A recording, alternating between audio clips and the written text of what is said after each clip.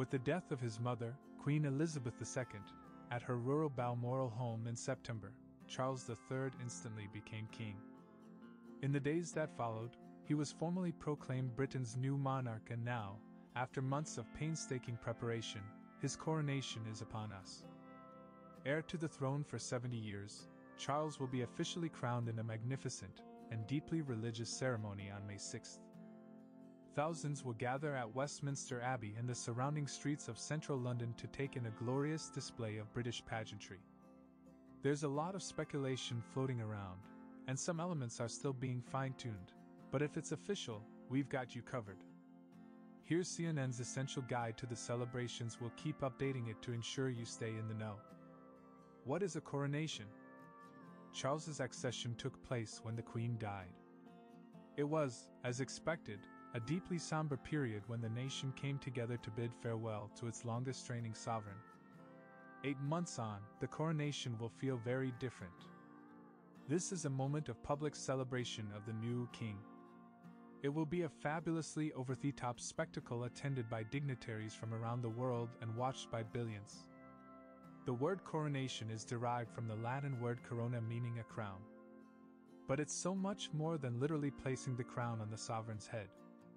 It's a symbolic coming together of the monarchy, church and state for a religious ritual during which the monarch makes vows to both God and country. Buckingham Palace has said it will reflect the monarch's role today and look towards the future, while being rooted in long-standing traditions and pageantry. How can I watch the service? If you've been checking your mailbox and an invitation has yet to drop in, not to worry. The ceremony itself is set to begin at 11 a.m., 6 a.m. Eastern Time. On May 6th, with CNN's special TV coverage of the King's coronation from 10 a.m. to 5 p.m., 5 a.m. to 12 p.m. Eastern Time. Alternatively, join us here on CNN.com for live coverage throughout the day. How long will the ceremony be? This is one of the things that's not yet confirmed. Charles's coronation is expected to be shorter than his mother's 7 decades ago. Back then, the ceremony, which was the first live royal event to be televised, ran for more than 3 hours. This time, many experts are suggesting it's likely to be closer to 2 hours. Coronations have stayed largely the same for more than 1,000 years, and organizers are leaning on that structure, so there's quite a lot to get through. What happens during the coronation service?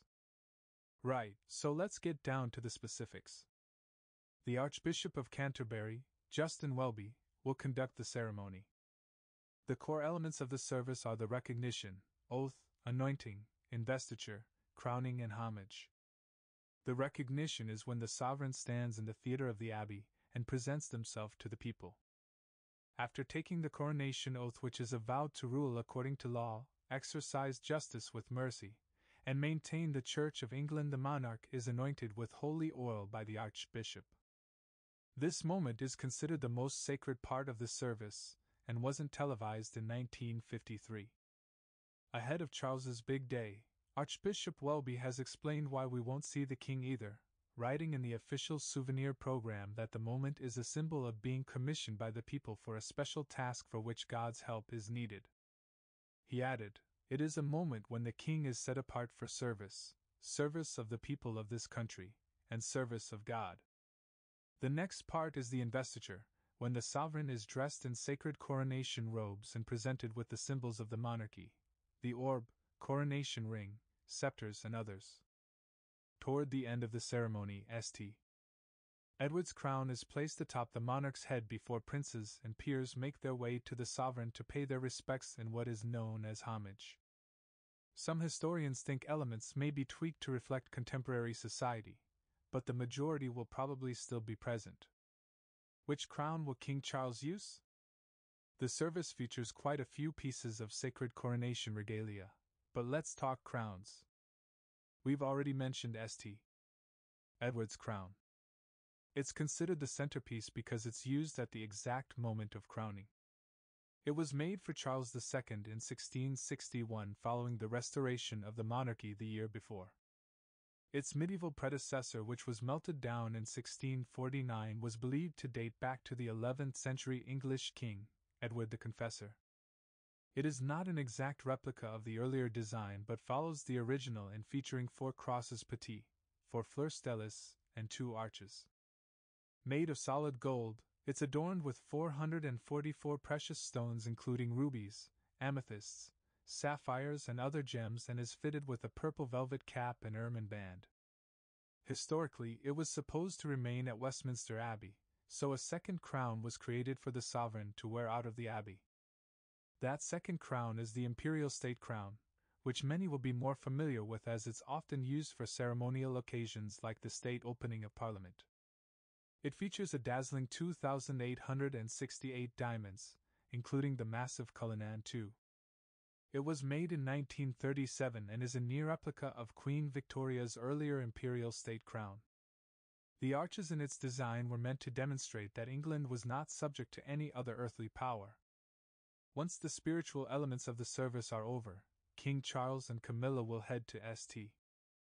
Edward's Chapel, a stone shrine at the heart of the abbey, where the king will put on the imperial state crown in preparation for the return to Buckingham Palace. Will there be a procession? This is a royal celebration, of course there's a procession. In fact, there will be 2 through the streets of the British capital on Coronation Day.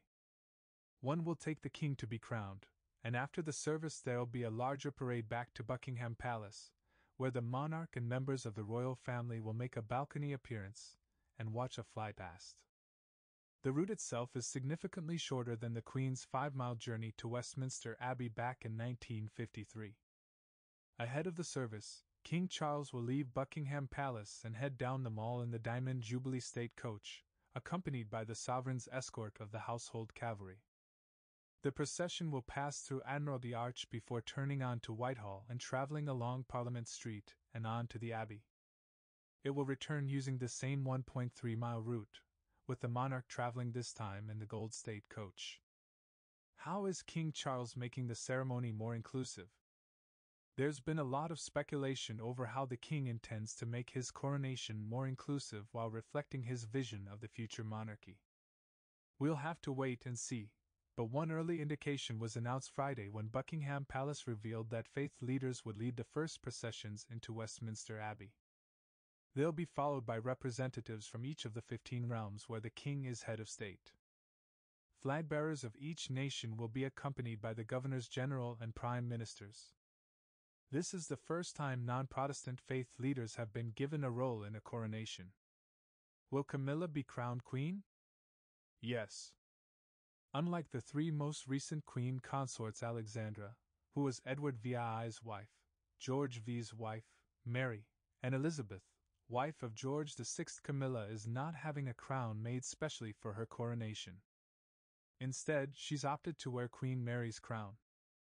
Back when she paid for the silver crown in 1911, Queen Mary's intention was for it to serve as the permanent crown of future consorts.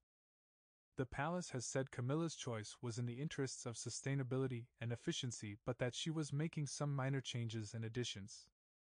Specifically, she wants to honor her late mother-in-law by resetting the crown with some diamonds, the Cullinan III, IV and V from the Queen's personal collection. Will Prince Harry and Meghan fly back? The Duke of Sussex has confirmed his attendance at his father's big day. However, he'll be going solo. The palace confirmed in April that his wife, Meghan, will be staying in California with their 2 children, Prince Archie and Princess Lilibet. It is understood Meghan opted to forego the celebrations as the day coincides with Archie's 4th birthday. What about Prince Andrew? As a member of the royal family, Prince Andrew is expected to attend his brother's coronation. But as he's no longer a working royal, he's unlikely to have any formal roles on the day. Who else has been invited? Speculation surrounding the names of invitees continues. The palace doesn't usually release a guest list and leaves it up to individuals to announce their attendance. We know that allies of key nations have been invited. U.S. First Lady Jill Biden will lead the American delegation. Additionally, you can expect to see a number of royals from around the world make their way to London. How will it be different from Queen Elizabeth II's coronation? We've already mentioned the processional route and service will both be shorter. Another difference is the number of guests. Back in 53, so swollen was the guest list that temporary structures had to be erected within the abbey to accommodate the more than 8,000 people invited. What else is happening over the celebratory weekend? On May 7th, the day after the coronation, thousands of events are expected to take place across the country as part of the Coronation Big Lunch, while Lionel Richie, Katy Perry and Take That will headline the coronation concert at Windsor Castle in the evening. The Coronation Big Lunch helps you bring the celebration right into your own street or backyard, said Peter Stewart, Chief Purpose Officer at the event's organizing body, the Eden Project. Sharing friendship, food and fun together gives people more than just a good time. People feel less lonely, make friends and go on to get more involved with their community, he added in a statement. The concert will be attended by an audience of volunteers from the King and Queen's charity affiliations as well as several thousand members of the public selected through a national ballot held by the BBC. However, some royal fans have slammed Ticketmaster over its handling of the ticketing for May 7th. The final day of the long weekend will see Britons enjoying a hopefully sunny bank holiday Monday, with the public encouraged to volunteer in their communities.